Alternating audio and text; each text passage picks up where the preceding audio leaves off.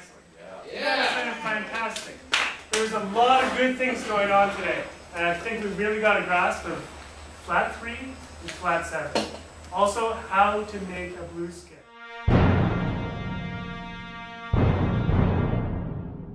So they take that film and they actually transfer it into the game. So when you're playing the game, it actually looks exactly like a human playing basketball, football. We'll probably have equestrian and video games today.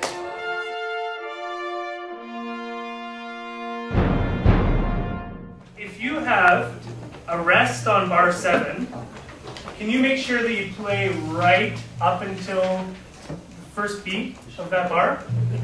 And if you play on bar 7, can you breathe just before the measure, so that what we're trying to do is have the first chord and the second chord absolutely seamlessly together, okay?